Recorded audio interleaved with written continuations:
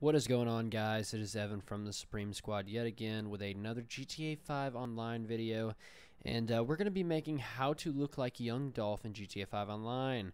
So, first things first, make sure you copy exactly what you just saw on screen. Pause if you need to. As far as the features go, it's basically all standard, and changing these aren't really going to alter many things. So, moving right on to the appearance, dark brown eyes, of course. The eyebrows, you can change those up however you want to. I thought it looked a lot better that way with the slit in the eyebrow, and the buzz cut sadly is the closest thing.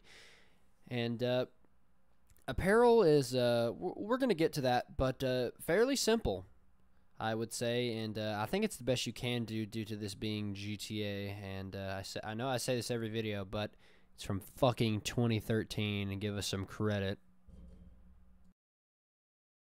And I know before any of you guys say anything, I might have lost all of you on this outfit I chose to go with here, but I am replicating it off of a picture that I already see. If we could throw that up on screen there, that'd be great. So yeah, you could see why I chose this outfit. I know it's not the exact thing, but it's not like you can get the exact thing without mods. So we're going to go right into the top part of the clothing. You could get the free charcoal t-shirt. I'm pretty sure everyone has it. If not, you can get like a free Securo serve shirt. Not sure why you'd want to do that. But then you get the leather jacket, 5 out of, what does that say, 59? Something like that. I can't even see it. Yeah, so pretty simple. Let's head on over here to the accessories, which is all optional. You can't really even notice it, especially if you're playing on PS4 and 720p.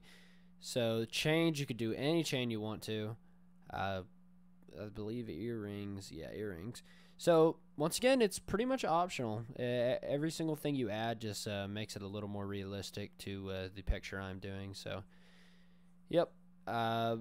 Glasses. In this picture, he's wearing glasses. I'm not sure if he always did that. Like, I don't know a whole lot about young Dolph, but it was highly requested, actually. We had a few people actually send it in telling us to do it. So that's pretty much going to do it.